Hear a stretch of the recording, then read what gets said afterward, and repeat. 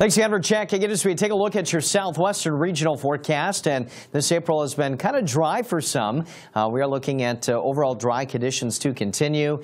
Temperatures are on the mild side, but there are some areas of snow that will be developing in the Central Rockies, and we'll share that with you in a second. Yesterday was definitely warmer in Denver and Colorado Springs than what we had on Saturday. It was very chilly there on Saturday, and we even had some snowfall. But look at this, 90s from Vegas down to Phoenix and Tucson. Temperatures there 5 to almost 10 degrees above average. We were even about 10 to 15 degrees above average for Northern California. So here's a look at precipitation this month. Definitely wetter as you headed from the Bay Area north into Redding, and it has been fairly decent from Salt Lake to Colorado Springs. But look at this. We haven't had any precipitation in Vegas, Phoenix, or Tucson, and only at Trace and Albuquerque. So we are running a deficit within these areas of about 1/4 to 1/2 inch, and even dealing with deficits as you head from Salt Lake over to Denver. Meanwhile, San Francisco, Northern California, we do have some surpluses there. So drought conditions now up to extreme, even exceptional drought for that red and dark red,